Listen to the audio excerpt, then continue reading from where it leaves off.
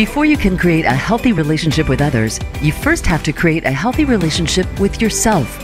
Welcome to Let's Talk About It with your host, Dr. Janie Lacy. Janie is a nationally respected psychotherapist, and on this show, she and her featured guests will help you discover and break patterns in your life that can contribute to self-sabotage and unhealthy relationships. Now, here is Dr. Janie Lacy.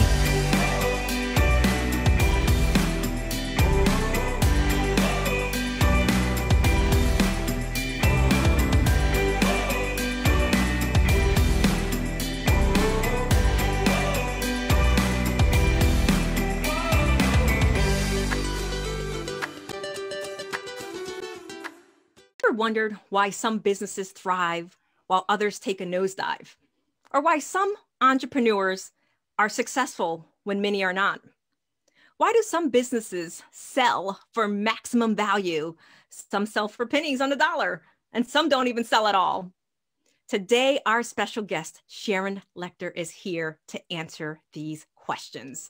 Sharon co-authored the international bestseller, Rich Dad, Poor Dad, and has released 14 other books in the Rich Dad series.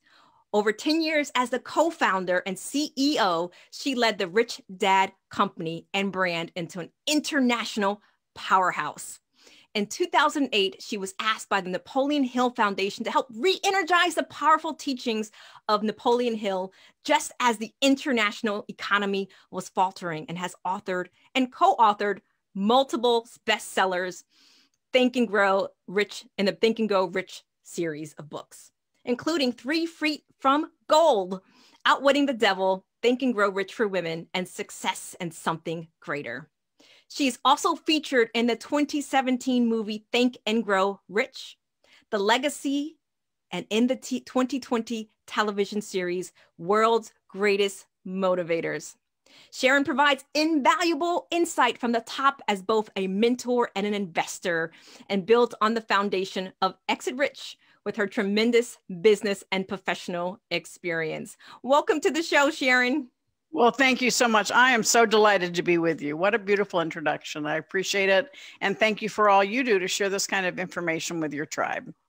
Well, we certainly are looking forward to it. And I have purchased 11 books. So for those that are watching, we are going to be doing a random drawing for 5 of those books. So if you are making your comments and liking behind the scenes and making your reviews when this is released, we will go ahead and be doing a random drawing. So let's just kick it right into full gear right out the gate, Sharon. Share with us why exiting rich matters. Well, for all of you that are starting a business or in a business, when you start it, do you expect to work it until the day you die? Or are you building it so that it's successful so that you can have a higher quality of life, you can impact more people, and eventually be able to have more time to yourself?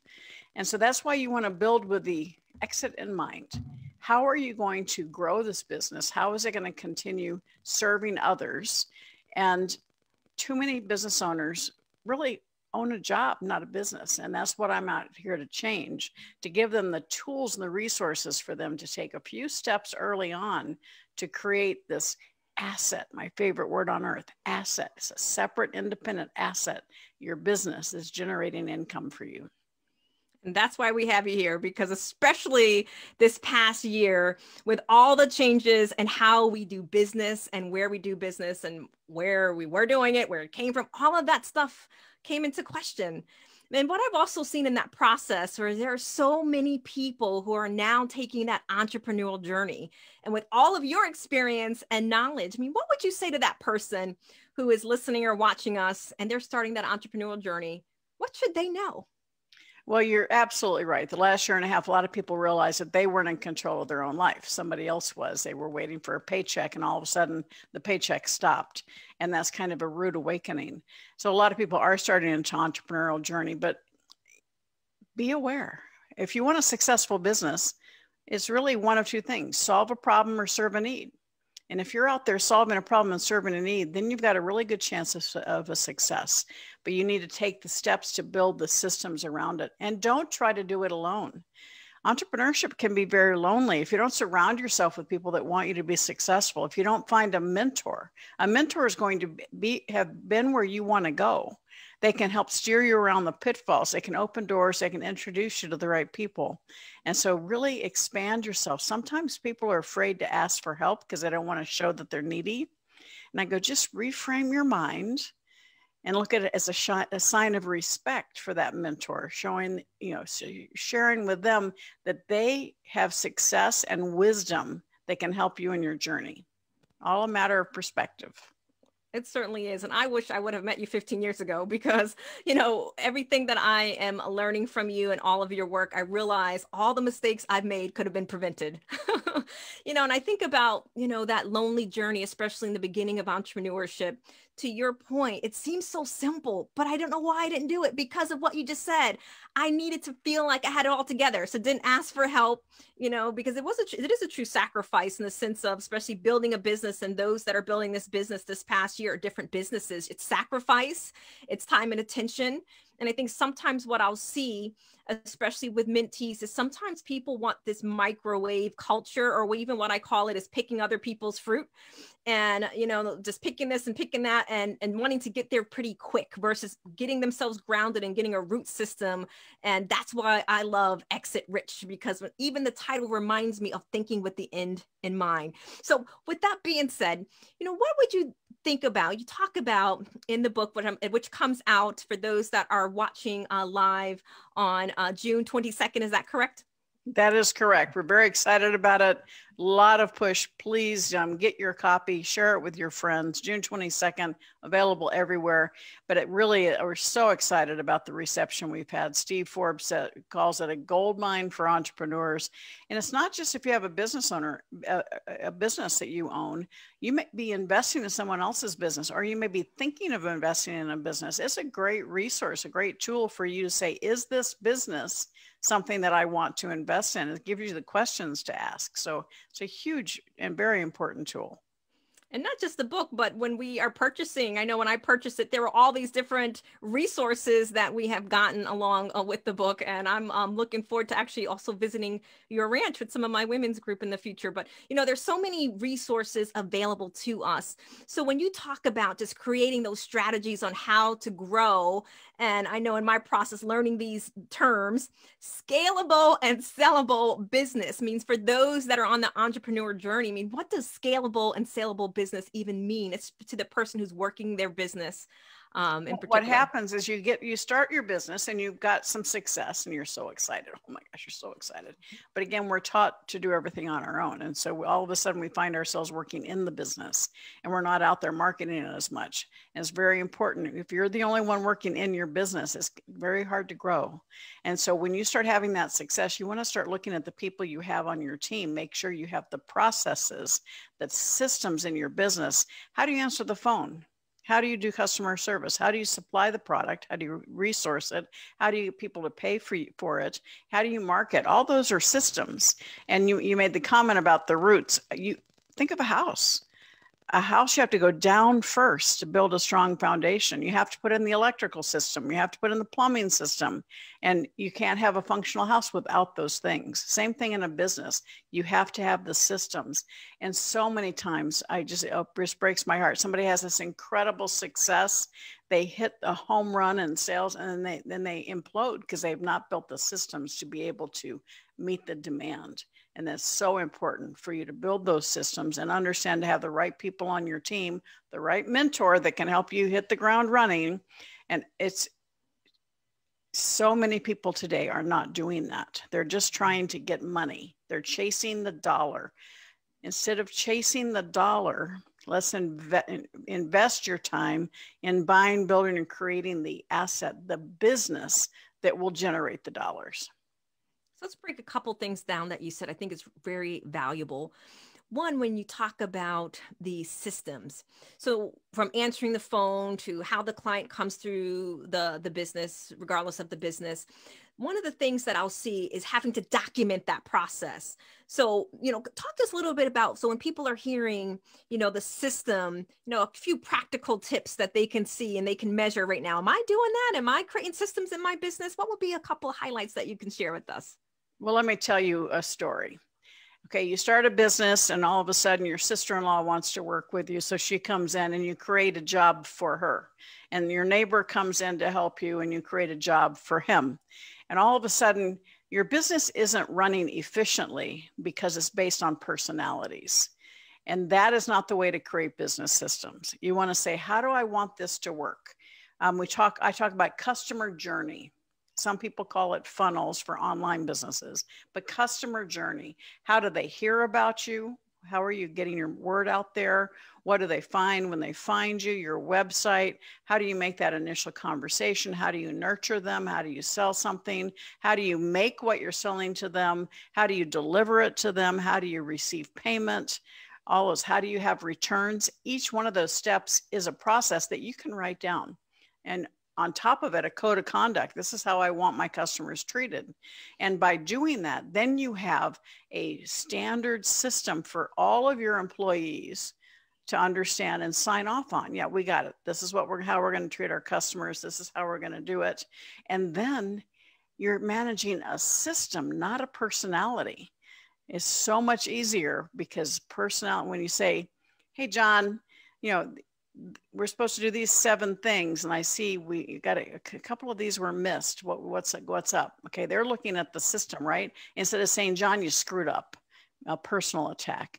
And so in order to really build that foundation for your business, and once you've written it out, then somebody that lives in another state that wants to take your business and move it there, you've got it ready. You've got your systems documented that you can then duplicate. And that's the duplication means scalability.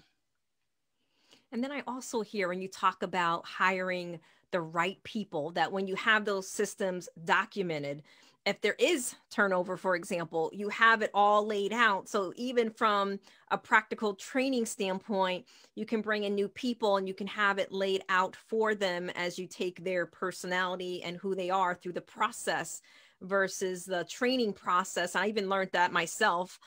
Sometimes if we don't have those things documented, then it's just a lot of things that could be done differently to have more of an effective training process. And it's possible because they can go back and relook at it. You don't have to be present. For instance, I have a client that does the mandatory fire inspections for buildings, and she's documenting the systems through video. Okay, this is what's acceptable. This is not. Okay, this should not look this way. It should look this way, so that there's a documentation of what's acceptable to the company that an individual that's out in the field can really go back and refer to. So they're not having to call somebody. All right. So again, it gives you the ability to be stronger as a company, to be more consistent. All right. In order to grow, you need to have consistent culture. At the end of the day, the culture of your company is by design. All right. You put together this customer journey, your code of conduct, or by default because you haven't paid attention to it and things just go willy-nilly. And those are the companies that may never sell because somebody comes in wanting to buy you and they go, this is a rat's nest. Nope, not interested. Creating a business that runs in system and it stands alongside you as a separate entity from you as the owner. So regardless of the business, like with Exit Rich, is looking at all of these or having people think and consider all of their processes. So when they get to that place of either acquisition or someone that wants to buy them, they have all the right things to be able to, I think, of negotiation. That's true. I mean, your business can be $100,000 annual business, or it could be 100 million. The processes and the information that we outline in Exit Rich, we talk about the 6 Ps, your people. Do you have the right people? Do you have the right mentor? Do you have people who are strong where you are weak? We talk about your product, defining it. Maybe you have one product line that maybe you could probably have 4. So let's look at that and see how you can add value to your company and additional revenue streams. Processes, those are the business systems we've just been talking about. And then the 4th one is proprietary. Most of the value of companies today, close to 90% of the value of companies out there, Fortune 500, are intangible. That means they're not on the books. It's that intellectual property The goodwill, you've heard the term goodwill. Well, that's the brand recognition, the value of the brand, your database, all of those things add value to your company. And that's my superpower. I help people find those processes and those proprietary elements. What makes you competitive? What's your competitive advantage? That's value. Let's identify your intellectual property. Let's protect it and then leverage it. And we go through all of this within the book, Exit Rich. And then the fifth P is patrons, your people, your database. And in today's world where companies are all excited because they have 1 million followers on Instagram, Clubhouse, Facebook, LinkedIn, those are fantastic, but they're not yours. You need to be out there, yes, but they're lead gens. You want to invite them home, nurture them home to your database.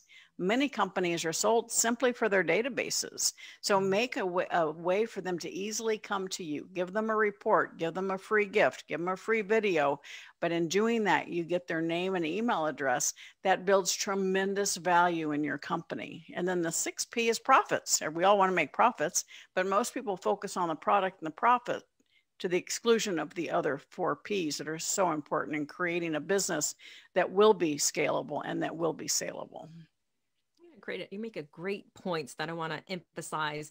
One of the mentors who I'm learning from, John Lee, he talked about, he uses an example of, a president that was taken off of a social media platform and all of their millions of followers went with that, cutting off. So having that process to take them from a follower to your point, to home. So thinking through the process that should be included is what I'm hearing, is if you're using, especially today with so much social media, is not just banking on that social media as your database, but taking that separately and off. Well, John Lee's a perfect example of that, because he's got well over 5 million followers among all his social media platforms, but he's always bringing you back to his database and doing his master classes, bringing you home. So all of this is very important, and he's actively participating in all the social media, but he understands the value of bringing you into the community, into the family. Absolutely. Anyone that's been in earshot of him knows it's jl.club. Repetitive. But the other thing that I heard you say with the intellectual property, when we're looking at Exit Rich and all the processes, is the how. If I make it very practical, the how they do things, and that's not the stuff that is tangible, and that's what I'm hearing you also say in that sense. And how important would you express to the new entrepreneurs about having, I think the terms would be non-competes with their intellectual property, right? Because since there's potentially not a product, but it's a system, it's how we do things better than the competitor. I can tend to think of a SWOT analysis. I mean, as a mentor in this field, is that something that you recommend to your entrepreneurs? Well, we take everybody through a process, an intellectual property checklist, because it's not just non-competes. It's really important to have non-disclosures with certain things. You might have trade secrets that you need to make sure maintain their secrecy. You want to have copyrights, trademarks, patents, and all of those are very important, and they provide different types of protection. So you want to look at it. Sometimes you want to have all of them. And it's very important to look at it from an expert's eyes as to what could be protected. And many people don't do that. And so, for instance, if you've come up with a process or an invention, okay, in the US, you only have 1 year from the date you'll first offer it for sale to patent it. And other countries even have different rules. So it's really important to really look at it early on, because that gives you your competitive advantage. Patents are the strongest form of intellectual property protection there is. And so when you're looking at bringing in an investor or potentially selling the business, the first thing is they would like to have a list of your intellectual property. And that is tremendous value to any company. And you all have it. You all have it, but have you identified it? Your database, all right? Your name, your logo, all of those are intellectual property. But have you taken the time to make sure your trademark is registered? Have you made sure you're not infringing someone else's trademark? Those are very important steps to take for a new business owner. And I think it's important that everyone hears that it's not just a black and white process. It depends on the business and the processes and all those things. So great comments. I want to pivot here, is actually, since we're talking about John Lee, he's always talking about this, but when we find that people have this scarcity mentality, all right, or some people will use a poverty mentality, we interchange these words. But what I'll find is it's difficult for them to recognize that, but it can, if they don't recognize it, it can sabotage their success in business and entrepreneurship. So how can someone who's listening to us, Sharon, how can they recognize that they may be operating in a scarcity mentality and that can be sabotaging them from their success process? Well, the first step I take people through is ask them, what did your parents say to you about money? Did they say things like money doesn't grow on trees? We pinch your pennies, save for a rainy day. We can't afford it, my favorite. And when you say we can't afford it, it's negative. It closes your mind. You want to kind of get under the covers and turn off the lights. And so by doing that, you're raised in an environment, money negative, money negative, money negative. No wonder we develop a scarcity mindset because we're not teaching it in school. That's one of my biggest soapbox issues. If we really want to level the playing field for every child to have opportunity, we would be teaching them about entrepreneurship and money in school. But that scarcity mindset causes you to never, always be afraid you're never going to have enough money. And then when you actually start having some success, you're afraid you're going to lose it. And so every program I do, I work with what you need to do about your money and what you need to do about your attitude, your mindset about money. It goes hand in hand, because that changing and evolving that scarcity mindset into the mindset of abundance is essentially important if you're going to create long-standing success in your life. And once you actually look at it and realize where it came from, you can almost become humorous and say, I tell young couples that are getting together to potentially get engaged, I go out and have a money date and talk about what your parents, how they felt about money. And usually ends up in laughter, but you can start seeing where it came from and start releasing it. And that's so important because so many times it's internal, it's subconscious, and we don't realize the control it has on us. So then in your experience, so someone's listening to you and you're like, oh my, that's me. I have a scarcity mentality. So what could be some things that they can start to do to change in a practical sense immediately so they can start working on their mindset so that they can set themselves up for success? Well, the first thing is if you find yourself saying, I can't afford it, stop. That's scarcity. It closes your mind. And so retool your thought process from I can't afford it to how can I afford it?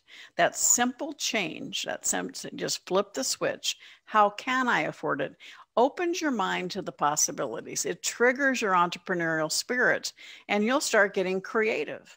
Now do that with your children and boy, will they get creative. They'll come up with all kinds of ways to get what they want instead of saying we can't afford it. And so that's what you want. You want to trigger that creativity. As little kids, our kids, they build forts and castles out of pillows and blankets when they're little. All right. Then they go to school and they're taught some conformity, which we need as we live amongst each other. We have some conformity we need to live. But what happens, it becomes the norm. We graduate, we get our career, we get comfortable, and we get complacent, like driving to work and we don't really remember driving there because we do it every single day. Mm-hmm. And then there's a crisis. Let's talk about the last year and a half. There's a crisis and our lives are thrown into chaos. How do we get out of it? By becoming curious and creative again. So my recommendation to everyone is maintain your curiosity, your creativity for yourself and your children. And I always ask people, when was the last time you did something for the first time?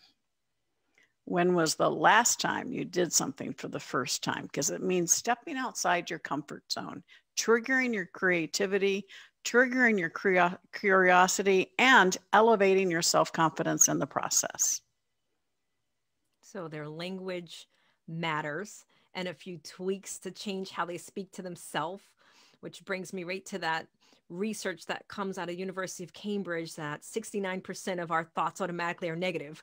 So we have to be aware of what we're thinking and how we say it and say it differently, but then also not be afraid to be creative. Because when I hear creativity, I also hear the word that comes to mind are people are fearful, right? As you're talking about stepping out and doing something for the first time.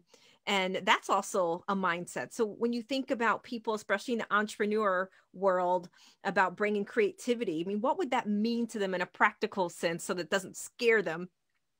Well, I think dealing with the fear, and that's a whole nother subject we can talk about after the break, because I'm an expert in overcoming fear, and that's part of the important things for people to understand, because in today's world, fear of criticism is such a huge thing. And that is, you made a comment, what's greener on the other side, right? Looking at yourself in the eyes of other people. But no, you are uniquely you. You are perfect just the way you're here. Stand in your own power and learn how to become the best you there is. And that is challenging yourself to always be moving forward and trying new things and stepping outside that comfort zone.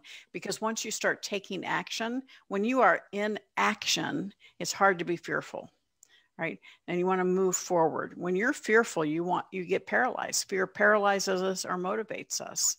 And most people are paralyzed by that fear. I want to help people turn that fear into energy. So take action for their future. I also hear in that, being in the healing space, is that people also have to heal from their childhood, their messages, the wounds, and all of that stuff plays into how we speak to ourselves, to the things that we are fearful. And when we do come from the break, I do want to go a little bit into the fear factor, because I do think that that's a huge process. When I see what's happening right now, especially, and we'll get into this, the digital world of entrepreneurship, it's so easy for people to just do what other people are doing versus stepping out and creating that own unique path for themselves. And sometimes you can just almost see it. If someone does this, then all of a sudden it crops up for everybody's doing it. And I see that as something that's more deeply rooted versus just an easier exit, so to speak, to get to the lay of the land of entrepreneurship. So, it's a great conversation. And we are just so honored to have the Sharon Lechter with us. And she's talking about her new book, Exit Rich, that we all need a copy and many other copies for our friends and family, because there's no reason for no one to be successful in their journey of entrepreneurship. So we'll be right back after this break. Let's talk about it with Janie Lacy. Are you often attracted to unavailable partners? Feel like you can't stay but can't leave a toxic relationship? Obsessed with thinking about a current or former lover? Feel resentful that you're always taking care of the other person? The Woman Redeemed Therapy Program is for women who want to break free from toxic relationship patterns so they can find the love they truly deserve. This program is a safe, nurturing environment essential for building self-worth and acquiring the tools to work through challenges and create your best self. We invite you to begin the journey today to start building the new you. Call 407-622-1770 or visit lifecounselingsolutions.com. That's lifecounselingsolutions.com. You are listening to Let's Talk About It with Dr. Janie Lacy. To reach the show today, please call into 1-888-346-9141. That's 1-888-346-9141. You may also send an email to Janie at lifecounselingsolutions.com. Now back to Let's Talk About It.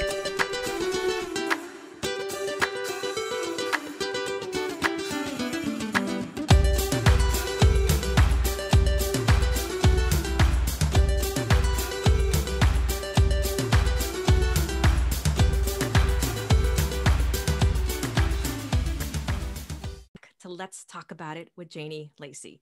We are here with Sharon Lechter, and we're discussing her new book, Exit Rich. Welcome back to the show, Sharon. Oh, I'm so delighted to be with you. Thank you. I love your questions. They're very insightful. So you were talking a little bit about fear before we went to our commercial break. Talk to us a little bit about how people can identify. I always think about in terms of steps, their first step, and how they can identify that they're operating from a place of fear versus that place of creativity and exploration. What are some of the nuggets that you can share with our audience? Well, absolutely. In fact, I have a book called Outwitting the Devil, which is all about overcoming fear. And it's part of the Napoleon Hill Foundation offerings of books. And it was actually hidden away for 72 years because Napoleon Hill actually wrote the original manuscript the year he released Think and Grow Rich, because he was frustrated because he said, even though people know what they're supposed to do, they don't do it. Does anybody feel related to that? Yeah, me too. And so he wrote the book, and the title scared his wife to death. So it got locked away for 72 years. And in it, he talks about how he takes on every taboo in our society: sex, politics, religion, education, alcohol, cigarettes, even before the world knew cigarettes were bad for us. And he frames the book as an interrogation of the devil. And he says, you can believe I'm talking to the real devil or an imaginary devil. Will you derive any benefit from what I share? And in it, we talk about the different types of fear, right? Fear of poverty, fear of old age, fear of loss of love, fear of criticism, as I said, which I think is really pervasive in the world we live in today. And it's really eye-opening to see where those fears come from. For instance, in religion, he says, did you learn your religion through fear or faith? No. I was raised in Southern Baptist Church. That one hit me right between the eyes, because my minister on Sunday from the pulpit was totally fear-based. You know, I just knew I was heading to hell, right? And yet the youth minister was all about the love of God, the love of Jesus. So he was teaching it through faith. So what an incredible example to me to understand, how are we filling our lives? Are we fearful or are we faithful? And when you're fearful, you're looking down. It's like you've got blinders on. You miss opportunities. When you can adjust that to living in faith, with faith, your eyes are up and you're open, and you see those opportunities right in front of you. And so in the book, he talks about how to overcome that fear. Definiteness of purpose. What are you doing? What do you want to accomplish? Who do you want to be? What do you want your legacy to be? Understanding your definiteness of purpose gets you through a lot of discontent and fear and inaction. Learning from adversity.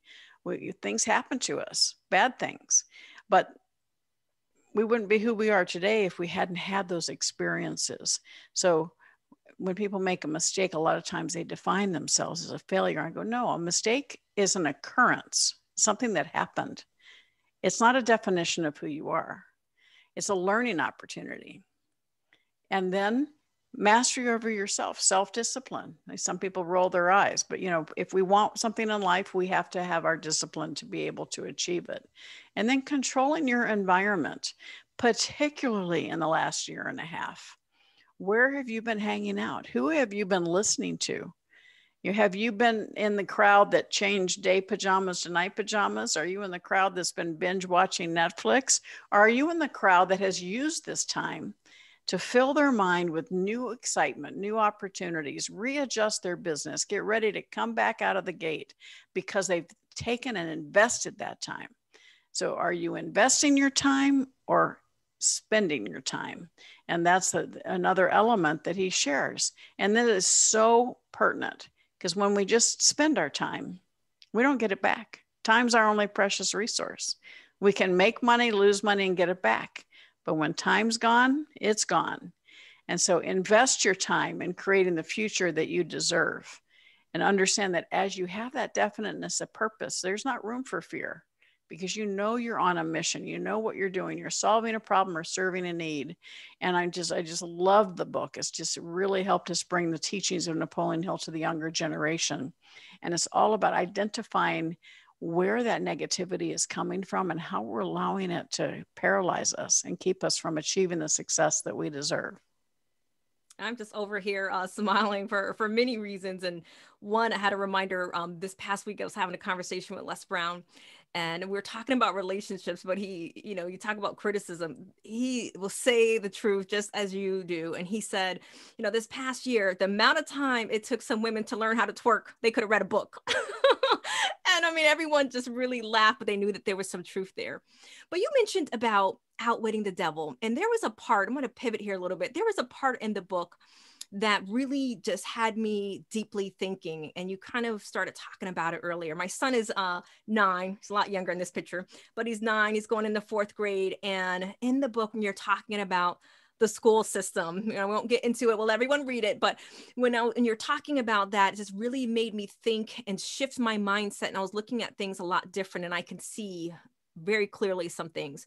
But when we talk about just the mindset when it comes to money and setting up children for success, what do you feel like are things that people that are listening to, that they have this urge to want to teach financial literacy in schools. I mean, what can we all do to start maybe pushing that so that we can set up our children for success, or at least have different conversations about it? Well, thank you. One of my favorite topics. As a parent, an aunt, uncle, or a concerned adult, you need to realize that we want our kids to have everything we didn't. The problem is we become an enabler instead of a mentor. So focus on everything you can to become a mentor. Instead of doing things for our children, teach them how to do it for themselves. And in this world of instant gratification, it's harder and harder for children to have the self-confidence they desire. So get them to say, if they want something, again, don't say we can't afford it. Say, Mary, you want this? How are you going to earn the money to get it? And she's going to get so creative about ways to get that money, and let her set a goal, let her earn it, celebrate with her, let her buy what she wants. And you're going to see in that process that self-confidence grow because she did it on her own. And so that's how you can become a mentor instead of an enabler. And it's so important with our kids today because there's such an increase in suicide rates. There's such a decrease in self-confidence. And it's because they're not standing in their own power. So allow your children to understand that they are uniquely perfect just the way they are. And the fact that they see their friends out somewhere on Facebook or TikTok or Instagram, and all of a sudden they feel less, elevate them and understand that they are perfect and that they have every opportunity to create the life that they deserve. So and keep them curious. So essentially, I'm also hearing in that, Sharon, is that we have to also have that for ourselves, so that we can give to them what we have. So if we are building up our self-confidence and we have a different language, then the flow down to our next generation, and hopefully generations after generation, will be very different. Yeah. In my book, 3 Feet from Goal, which was the first book that I did with the Napoleon Hill Foundation we released it in 2009. We talk about the personal success equation. You can get it at personalsuccessequation.com, but it talks about your passion and your talent. All right, so my passion came from anger. I was mad we weren't teaching kids about money in school. My talent, long-time CPA, lots of publishing experience. And so I could combine that. But most of us stop there. We think we have to do it on our own. But true success comes by times A, power of association, having the right people on your team, having the right mentor, and then times A, taking action. So many times we just sit back and let the world we become reactive instead of proactive. And then plus F for faith, and faith in yourself, faith in what you're doing, faith that it's needed and necessary, and faith that you will succeed. And I use this formula in every talk and in every client. We assess where they need to work on first. And it's usually the power of association. They haven't got the right people around them. They don't have the right mentor, and self-confidence. That faith, instead of faith, it's fear. And so what happens is they go hand in hand. When you have the right people around you, you have the right masterminds, you have the right people on your team, you have the right mentor. When you have a bad day, they lift you up and keep that confidence going. And so, yes, your self-confidence is a direct result of knowing that you're in your lane, that you're making a difference, and you have the right people around you that are cheering you on, not trying to pull you back. That's such an important element. I know I certainly learned that the hard way, especially in business. Sometimes people that were not serving the mission of the company, and you see things, but when you're not in a place of taking care of yourself, you're not in a place of to be able to address the people, places, and things around you. But you mentioned 3 Feet from Goal, and I had the honor to interview your co-author, Greg Reed, a few years ago. So, today someone's listening to us, Sharon, and they're aware that they have obstacles as an entrepreneur.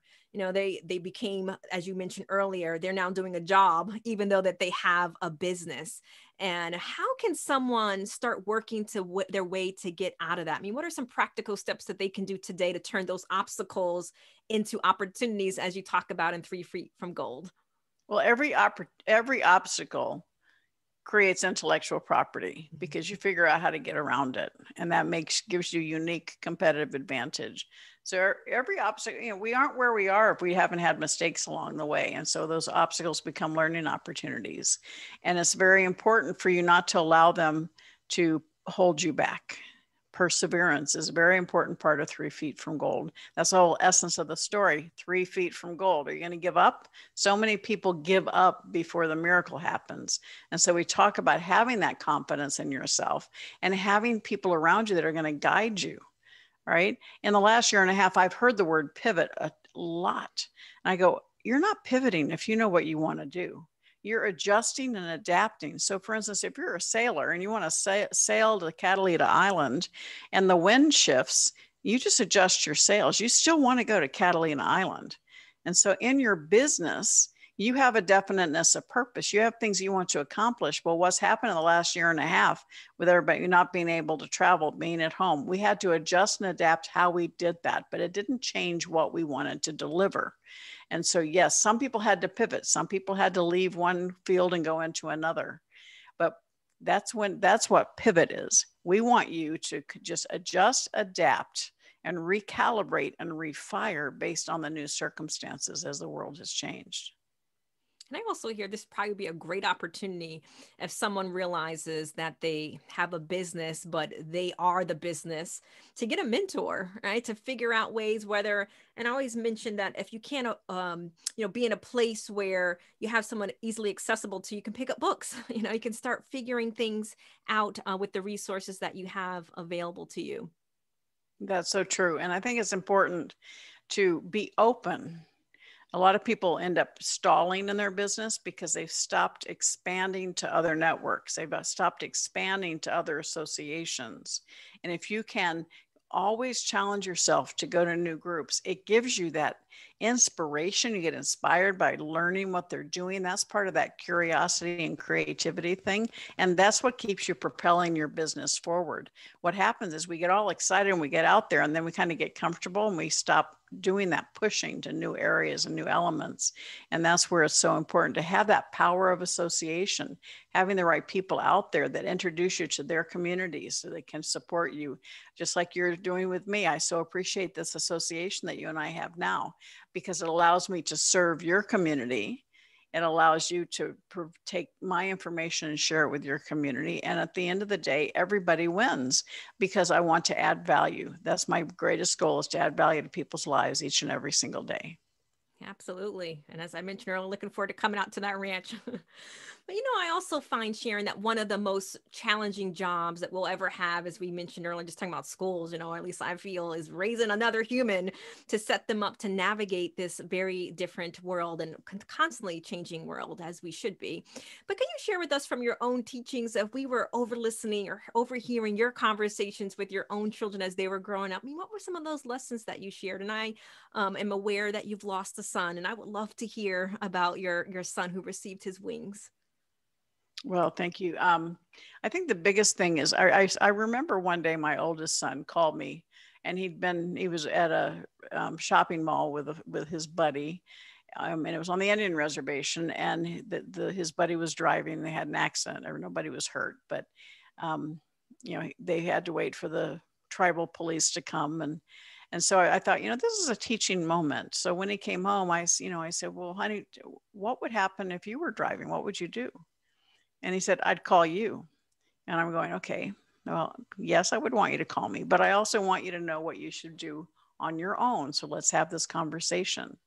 And so, challenge yourself as to, are you doing too much for your children? And the best thing you can do is teach them how to do things on their own and how to support each other. One of the greatest compliments I've had around my children is their friends come over and they say, oh, I didn't know your parents had money. It's like, okay, that's good. They're humble, they're there, and they're such good people here. That's the biggest thing is realizing that your greatest contribution and your greatest gift is that you give others, not that you keep for yourself. And so it's a huge compliment to my children. I'm so proud of them. They're fantastic. They're incredible young people. And yes, I lost my son 8.5 years ago, and I don't wish that on anybody. We're not supposed to outlive our children, and it's devastating. In fact, it sent me what I call into my world of numb, living life in neutral for several years. And that's why I'm so passionate about what I do today. A lot of people starting to get a complex are asking me, why do you still do this? You could retire. Yeah, I could have retired a long time ago. But when I made that decision about 5 years ago, thinking about retiring, I got a lot of pushback from family and friends, but I also heard my son in my ear say, "Get over it, Mom. There's more for you to do." And today, with what's happened the last year and a half, so many of your listeners and your viewers, you've had something that stopped you in your tracks. Could have been a death, could have been a divorce, a financial setback, an illness, an accident. And it's hard you have to go through that grief. I mean, my grief will not all ever be gone, but you're still here for a reason. And that's exactly what I realized. I'm still here for a reason, and I can choose to stay in the world of numb, or I can choose to play a bigger game again. And most of my career I played very big. I was with Disney, I was working for the presidents, and yet I had gotten to the point where I was just numb, playing very small. And once I made that decision to play big again, I said, I really want to invite people to come along with me. So I launched a private Facebook group called the Play Big Movement with Sharon Lechter. We don't advertise it. It's completely organic. It's people dedicated to playing a bigger game. I want you to be number one in your field. You're already an expert because nobody's had your successes or your learning opportunities. So I want you to go from an expert to the expert, and then to become the authority. So be number one in your field, live your legacy, because your legacy is created every single day with every heart you touch, and create maximum impact. And when I made that decision to get back out and play a bigger game again and share it with other people, that's when I got the phone call from the Think and Grow Rich Legacy movie. That's when I got the phone call to be in the World's Greatest Motivators television series. Those opportunities were there, but I wasn't making myself open to them. And so I want all of you to play a bigger game. I hear Sharon living a life where she's in service. Is everything that she has is she's emptying it out to be in service to other people. It's a living legacy, as I hear you walking that out. Thank you. It's my goal. I have a young gal that works with me. She's been working together for 21 years. I hired her as an intern out of college, and she did one of those magazine cover mock-ups for me. Mm-hmm. And it had my name, and she says, "A legacy of creating legacies." Mm-hmm. And I just love that, because it is my greatest joy is helping other people create their legacy. So she described you perfectly. I want to hear your wisdom and knowledge on the space of relationships. You know, I heard in one of the talks I was listening to with Kevin earlier, he talks about entrepreneurship, and he shared, you know, what he believes is one of the hardest truths about entrepreneurs is the most important decisions that we ever make, especially being in a global competitive world more than ever, is the person who we decide to be in relationship with, especially on the journey of entrepreneurship. So with the many entrepreneurs and business owners, I mean, how have you seen this play out, how their personal life and probably not having maybe a supportive partner affected their success within business, or vice versa? Well, it's very, very important to have. My husband and I in September will celebrate 41 years of marriage. And people ask me about, you know, the secret to success. And it's really having a high level of respect for each other as well as love. Because there are days when you get the love is hard to find, but the respect is always there. And it's really important to have that level and have that open line of communication. When one partner is a risk taker entrepreneur and the other one is risk averse, it's tough. So there has to be continued dialogue and conversation about what the united goals are, have a vision together for the family, for the future. And it is tough. I mean, it's hard to focus on building something for the future when you are struggling at home. And you go home to a war zone. So it's very important to have supportive people around you. And it's not just in your personal relationship, it's also in the business relationships. If you want your business to grow, that power of association is so important. One bad association can tarnish you and your brand forever. And so whether it's your personal life or your business life, make sure that the people that you surround yourself believe in you, believe in what you're doing, and are there to support you, not pull you back. So it matters. And they're either going to be an anchor or an engine to your life is the way that I would sum that up.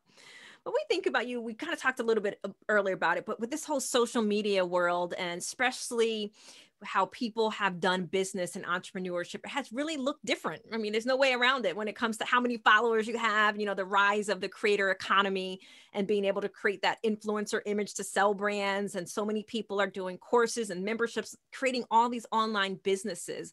But when it comes to making money, or in particular, you talk about assets a lot. I mean, how does someone who wants to exit rich and build assets, how does that play into the big picture, this online market? Well, I think it's very important, because what happens is when you're talking about influencers, all right, you have a business brand that can be you. A business can be a celebrity brand or a mission brand. And when I work with my clients that want to be celebrities, we encourage them to do both side by side, because somebody can buy a mission brand, a business, but they can't buy you. And so many people build their business around their own personality, and you can never sell it. You're kind of tied to it forever. And so be very clear on what you want. Be clear on the exit when you get started. Build the celebrity brand, but also have that business brand that is something that could potentially scale and be sold. And in today's world of social media, Clubhouse, everybody becomes a personality, much more so than they did 5 years ago. And so it's really important to utilize that in stabilizing, instead of being the brand, be a spokesperson for the brand. That's my guidance to people. You can be a spokesperson for the brand, not be the brand. To create that separation. So since we're on the topic of assets, just in general, what would be some, in your experience with people who build wealth, when you look back, how does assets show up? I know in previous conversations with you, I've heard you say about real estate. I mean, so when people think in terms of asset, I mean, where would you direct our minds to?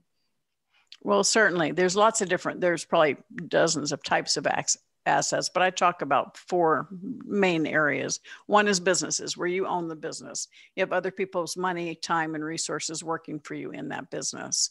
And then there's real estate, where you own the real estate, but your tenants pay you rent and it covers the expenses and you get positive cash flow. And most wealthy people around the world have either made their money in real estate or they hold their wealth in real estate. And so and when you talk about diversification of assets, it's all these categories. And the third one is your paper assets, stocks, bonds, mutual funds, and the equities. That's very important to understand that you have that ability to have all those types of assets. And the fourth one is intellectual property. What can you create? What can you take what you know and share it with people in a tangible form that makes you money? And all of those are opportunities. I want you to have multiple streams of income. And of course, there's collectibles. They don't generate cash flow, but you want them to appreciate. And that's another big area for a lot of people that have art or jewelry. But it's something that if you need the cash flow, that's not going to help sustain you, because you're financially free when the income from your assets exceeds your monthly expenses. And it doesn't have to be millions of dollars. So income from your assets exceeds your monthly expenses. That means your assets are working for you and are creating the lifestyle you choose. I also hear passive incomes, making money while you're sleeping. That's right. That's right. So a couple of, as we wind up on today's episode, a couple of things. What can you share with us in your teachings about financial literacy, the greatest lessons that people need to understand around business and taxes in particular, which I commonly hear is a big one? Well, the first step is to understand. A lot of people put their head in the sand and they don't really analyze where they are financially. And so the first thing is figure out where you are. My dad said a map doesn't do you any good if you don't know where you are and where you're going. So where are you financially? The picture might be bleak, but at least you'll know where you are. You can start charting a course to get to where you want to. Always think of the asset, not the income. Don't chase the income.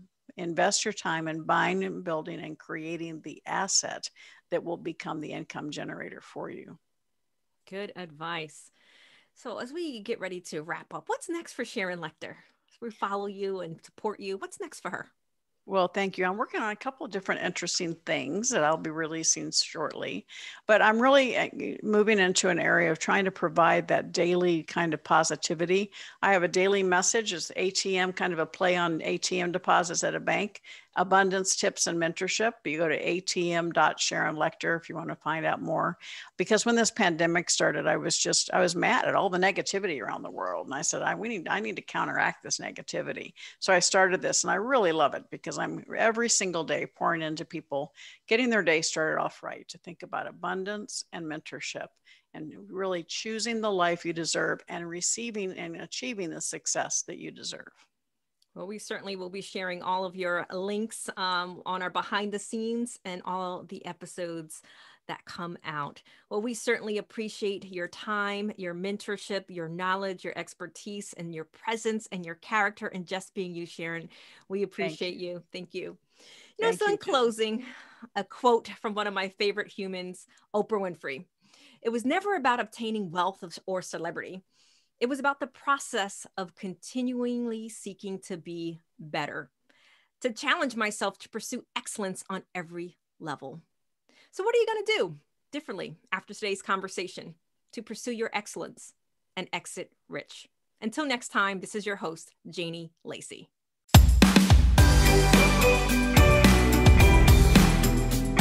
Thank you for tuning in. Let's Talk About It can be heard live every Wednesday at 5 p.m. Pacific Time and 8 p.m. Eastern Time on the Voice America Empowerment Channel. Please join your host, Dr. Janie Lacy, for another edition of the show next week.